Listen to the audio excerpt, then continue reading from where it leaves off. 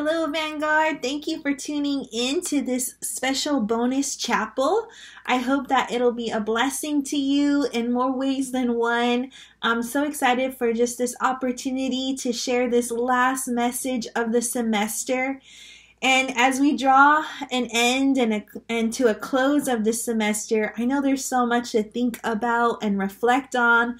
Especially, I think this has to be one of the craziest, toughest, life-changing, and maybe even draining academic, spiritual, any way you want to describe it, years that most people have had in their lifetime. And I just commend and applaud you guys for getting to this point, finishing strong.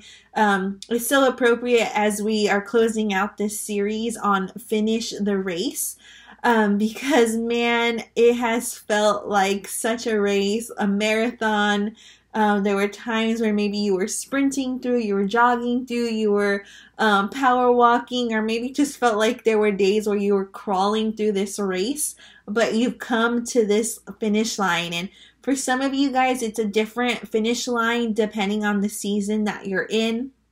Whether this is your graduation and you are finishing this time at Vanguard, or maybe you're finishing your freshman year. You never imagined your freshman year of college was going to be this way, but you did it. Whether it's that or your sophomore, your junior year, whatever finish line you're getting to in this season, you made it. You are here, and we're so proud of you. And I wanted to close out this semester with sharing this message and just a time to reflect, but also to grow and be excited for what's to come.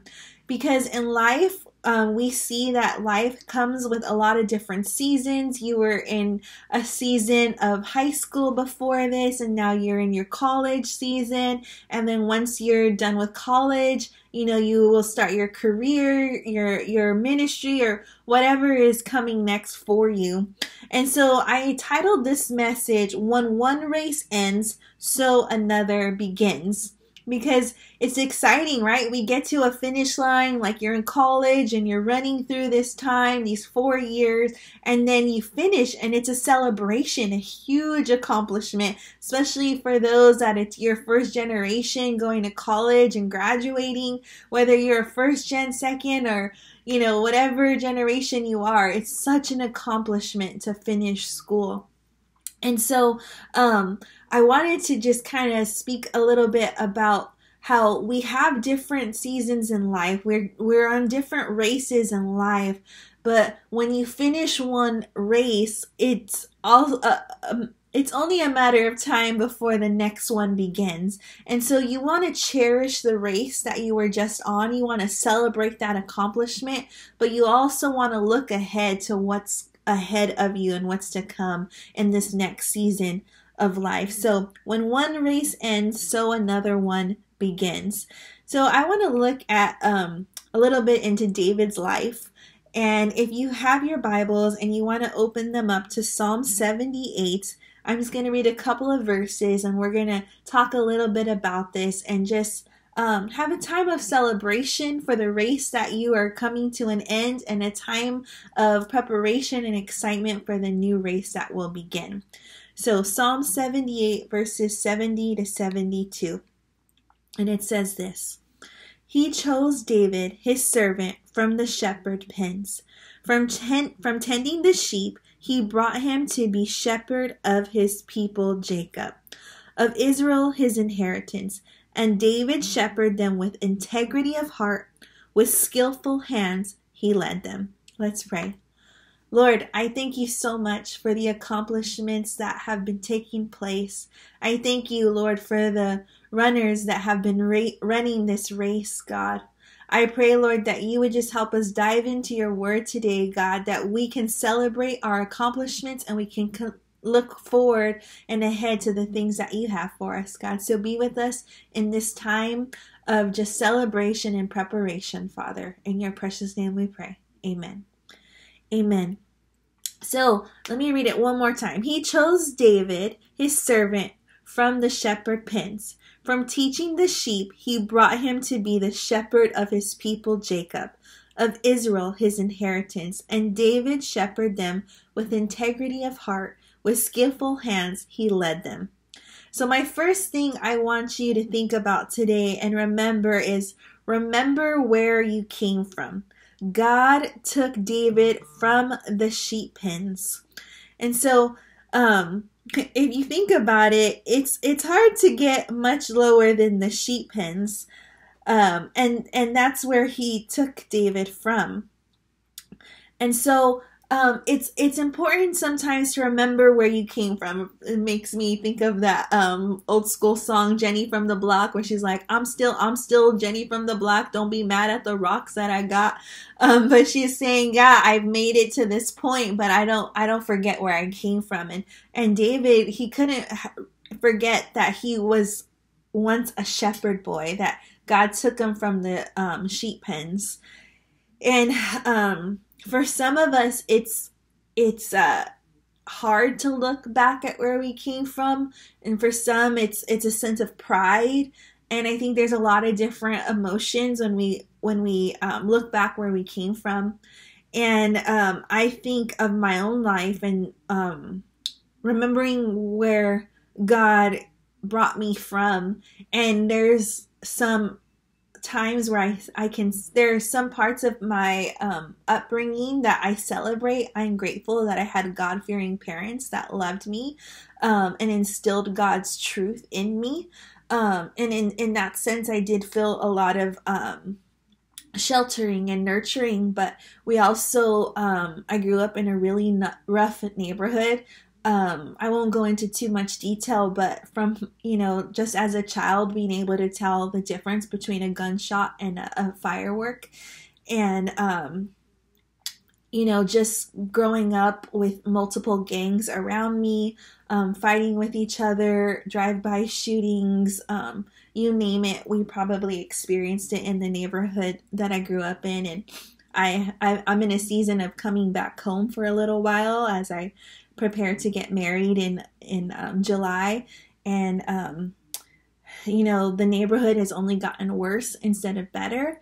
But I feel like remembering where I came from and even visiting it for a little while continues to put this urgency in my heart to continue to do God's will, because no matter where I look in my neighborhood, I see the need of God's people. I see the need of those that don't know the Lord, and just looking out for those opportunities to preach the gospel wherever I have the opportunity to do so, or live the gospel. The Great Commission commands us to go and to preach the gospel to those that are in need and those who need to hear it. And I think sometimes we tend to count conversions more than we count conversations. And so I think to go sometimes, I heard it explained it to me this way, to go sometimes is to look for God openings. And I think back to where I came from and just all the God openings that happened to me and people who poured into my life. And I want to be able to do the same. And so sometimes it's good to count not just the conversions, but the conversations and the seeds that you're planting. But remember where you came from. God took David from the sheep pens. David's family didn't even consider him to be material for God's choosing, yet God chose him.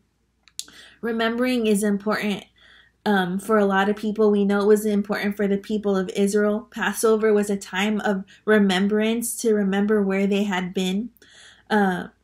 Passover was a time to remember what God had done. And so when we look back at where we came from, we can see what God has done in our life and praise God that God is working in our life.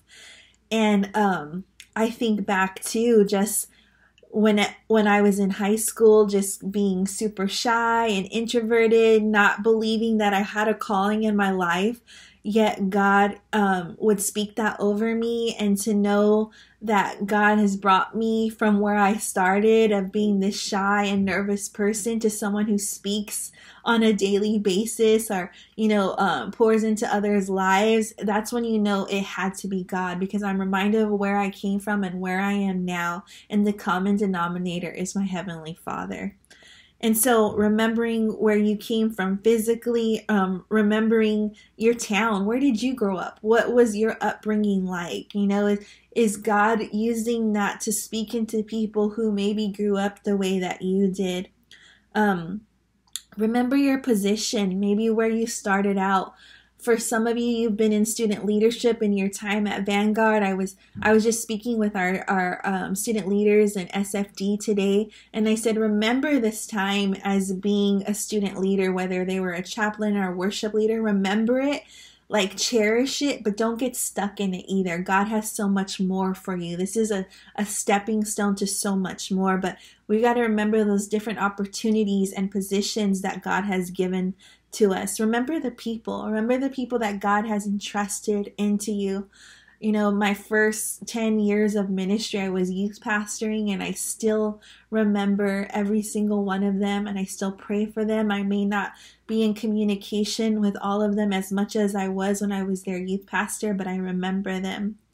No matter what you accomplish in life, never believe that you are better than anyone else or that you deserve more than other people do. Remember to stay humble. Remember to stay appreciative of what God has done in your life. We can never advance so far that we believe that we're better than other people. No. And remember, people are not an interruption in your life. People are not an interruption to your ministry. People are your ministry. And so we got to remember where we came from, even spiritually. Remember what it was like when you first came to know the Lord, whether you grew up in church and you're remembering those days in children's church, or that first youth camp, or that first youth convention, or maybe you just remember that first encounter you had with the Lord and just knowing that change that He did. It's important to remember those times that we had with Him. But we also need to remember the past, but don't live in it either. We can't live off of yesterday's blessing, because today God has a new blessing for us. And sometimes if we're stuck in yesterday's blessing, or if we get stuck in that first time we ever experienced the Lord, it's so beautiful to remember those things, but we also have to remember that God has more for us. God is the same yesterday, today, and forevermore, and He has new blessings for us today and forevermore as well. So I encourage you, remember the highs and lows of serving Jesus and knowing Him. I encourage you to keep a journal, because you'll be surprised when you go back and you look on those things and see how God has walked with you and helped you through different seasons of life. I encourage you to just seek God every day, to know Him. We have to learn to serve God from a place of rest and remembrance and being in His Word. And so that was the first point, to remember. Remember where you came from. David knew that he came from being a shepherd, and when he was faithful there, God entrusted him with so much more. The next thing is, I encourage you to build your character. Building your character, being a person who's known as a person of character, will take you very far in this new race that is to come. The first statement about David wasn't his performance as a king, or it was about his integrity. It was about his integrity, not his ability, not his military accomplishment, not his victory over Goliath, but his integrity, being a person of integrity. And growing up in church, I heard this a lot. It takes a lifetime to build up your testimony and just a moment to destroy it. Integrity is what people remember about you. If you look at the definition of integrity, it's a firm adherence to a code, especially a moral one, values the quality of state of being complete or undivided. Integrity is being the same person inside and outside. There is no double standards or justifications when it comes to your integrity. So, we know that there is value in keeping our integrity. And yes, nobody is perfect. We know David's life. We see him used as an example that he was a man after God's own heart. But David did some pretty devastating things, and I love that he, even in the midst of his mess, he never forgot the God who brought him out of the sheep pens. And when we read Psalms, like when he says, God, cleanse my heart, forgive me, we see this sincerity. And I think that that sincerity teaches us that's not something that you want to have to like keep living. When we've sinned against the Lord and we remember his goodness and his faithfulness, I think if anything, it makes me want to just draw even closer to God and say, God, I am so sorry. I know that integrity means so much. And if I could be honest, I feel like as a young minister, as a young person out of college, I didn't always hold on to my integrity like I should have. And I believe that people thought I had more integrity than I did. And that alone was devastating. And that alone was such a blow to who I am and to my ministry and my calling. There's nothing worse than being found out or, people coming to knowledge of the imperfections that you are living or that you have. And no, we are not perfect. We serve a perfect God, but we are not perfect. But I think there's a difference between coming to a point of repentance or coming to a point where you got caught doing something. And at the end of the day, knowing where we stand with that. So with our integrity, we don't want it just to be based on the things that people don't know about us or the things that we can hide. But integrity is being the same person who you are in the light and in the dark, in a closed door, in an open door setting. And so having integrity means that you're the same person everywhere. And it's so much more than getting caught, but instead, okay, I'm going to choose to live a life of integrity, live a life for the Lord, knowing that I'm not perfect, but getting accountability where I need to, asking for help where I need to, so that I can actively take steps to work on my integrity and keep it strong. And Proverbs chapter 4, verse 23, we know this says, above all else, guard your heart, for out of it is the wellspring of life. Or I like the Message version. It says, keep vigilant, watch over your heart. That's where life starts. Our heart is just like this compass for the rest of who we are. And so integrity and being a person of character means, it takes work.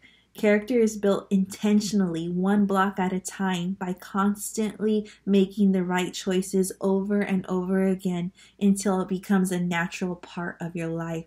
Just naturally choosing what is right, choosing what is godly. I think back on my missionettes theme verse of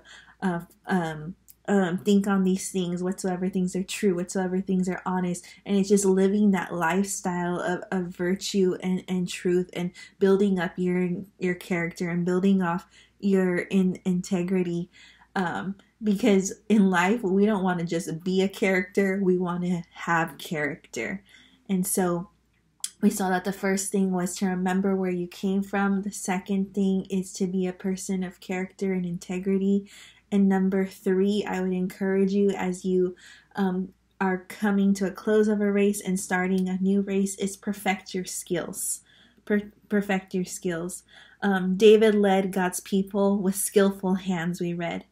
And the skill had to be learned. And you're taking time in college to learn. And I encourage you to never stop being a learner. We know the minute we think we know it all, that's all we will ever know. We have to be teachable people, and we have to become learners. So the skills came by the skill had to be learned, and he knew how to lead sheep. And once he perfected leading sheep, God entrusted him to lead others. And so he did not instantly know how to lead and protect people, but it was something he had to learn. And it's hard because sometimes we just want to do before we learn. I remember starting off in ministry, I just wanted to be able to do things on my own, sometimes without another pastor or leader being involved. And I wish I would have taken even more opportunity to learn from my mentors and pastors instead of just wanting to do things on my own. There's so much value and wisdom in learning from other people. And so, Colossians chapter 3, verse 23 to 24, I'm going to read it for you. It says, whatever you do, work at it with all your heart, as working for the Lord, not for men, since you know that you will receive an inheritance from the Lord as a reward. It is the Lord Christ you are serving. So we are serving him. We want to serve him with a spirit of excellence. We want to give God all that he is worthy of and deserving of. And so we have to do it with skillful hands. Take time to learn, take time to grow, take time to be in God's presence, take time to learn from your mentors. Don't be so quick to want to do it on your own. But when there's someone there that has been around the block, learn from them. I love sitting with people who are older than me, my aunts and my uncles when my grandpa was alive, my grandma who still is alive, my grandma who has went to be with the Lord. I just used to love just sitting with them and hearing their stories and learning and growing from them, because there's so much inheritance there to learn and grow from them and the things that they have accomplished in life. And even I love when people share their mistakes with me, because it helps me learn and grow from their mistakes. And I think that's why I try and be quick to be transparent with my mistakes as a minister, as a Christian, as a human being, so that we can learn and we can grow from one another. No matter what we do in life, we want to give God our best. It doesn't say we're going to give him our perfection, because we aren't perfect, but we'll give him our best. And so we want to serve God by doing it with all of our heart, with all of our mind, with all of our soul, and with all of our strength. And so you're going to be on this race, and there's going to be different seasons of racings, but remember the starting line as you approach the finish line. Remember where you started and where you're at now. Remember as you're running and those days get hard, it would be so easy to want to cuss out the day or just give up. But remembering to be that person of integrity and character no matter what season that you're in. Also remembering to give that race all you got. Do it with skillful hands, do it with all of your heart, and giving God your best, because the race is not always easy. It's not for everybody, but God has called you to that specific race, so give it all that you got. Remember it, celebrate it. Remember to look to the person to your right and your left, not to compare your race to them, but to invest in those that are coming beside you on this race as well. You're not alone in it. God is with you, and he's going to carry you through. When David came from the sheep pens, when he used integrity and skill as a king, it came with great result.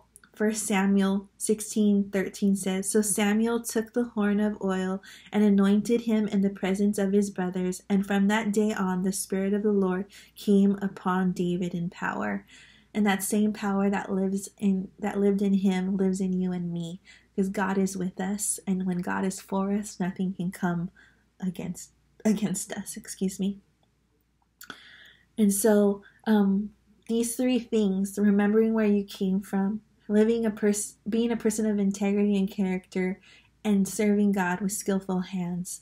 It's not this special formula that is gonna make things easier, but it reminds you that you are not alone in this race, that God is with you, God is for you, and he has great and mighty things for you. And I think back at my life, and I can't help but be in awe of who God is and who God has been in my life. I think back of just my childhood, and there were so many beautiful moments, some hard moments, but God has brought me from so much. I think about just the way I used to view myself, of just so worthless and undeserving. And I think about the mistakes that I've made and how God could have given up on me. He could have said, I don't want to use you anymore. He could have said, you've made too many mistakes for me to use you, you're damaged goods. But my God has never done that to me. He's never given up on me. He believes in me, and He believes in you too. And I just want to encourage you to know that God loves you so much. He has so much ahead of you. There's so much ahead of you. There's so much to celebrate as maybe you're graduating or you finished your freshman, sophomore, junior year. There's so much to celebrate, but there's so much still ahead of you. There's a world out there that is just so excited to have you be a part of it. There's lives out there waiting for you to invest in them, to pour into them. Somewhere out there, there's a teenager waiting for you to say yes so that you can tell them about God's love. Somewhere out there, there's a single mother that is waiting for you to just pour into her life. Somewhere out there, there is a man just wanting a brother to be part of a brotherhood where he can just learn to trust in God. There's a world out there in need, and you are meeting that need by remembering where you came from, by being a person of character, integrity, and by serving God with skillful hands. So Vanguard, keep running your race, keep moving forward, because God has so much ahead of you. Let me pray for you. God, I thank you so much for every single student, faculty, and staff member. I thank you, God, that you have called them to their own specific race. God, I pray that you would just remind them that you run beside them, in front of them, behind them, God, that you give them living water to drink from as they run on this race, to keep them hydrated and filled with your Holy Spirit. God, so would you just be with them, encourage them, celebrate them, God. We applaud them and their accomplishments, God, and we look forward with excitement for all that you have in store for their lives. So God, we give you glory and praise, and we pray that you would just help us to continue to grow from where we started, continue to be a person of character, and to continue to serve you with skillful hands, God, and give you our best, God, serving you with excellence in everything that we do. We love you, we praise you, and we thank you. In your precious name we pray, Lord. Amen. Amen. God bless you. It has been such a great year. I know it hasn't been easy, but you made it. We made it. I look forward to just being in person with you more and more next year. And have a great summer. We love you guys. Please know that you can reach out at any time. My email is krystal.baca@vanguard.edu. All right. I love you guys. Bye.